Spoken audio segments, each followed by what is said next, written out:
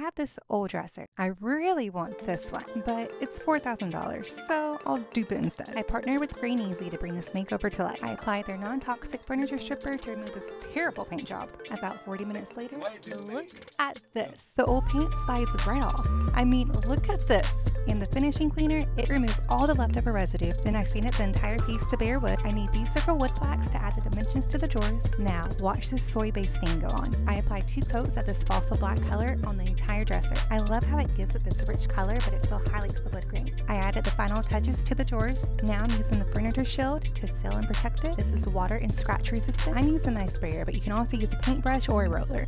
Here's the look of the before. Here is the final look. I just love it so much. Let me know what you think.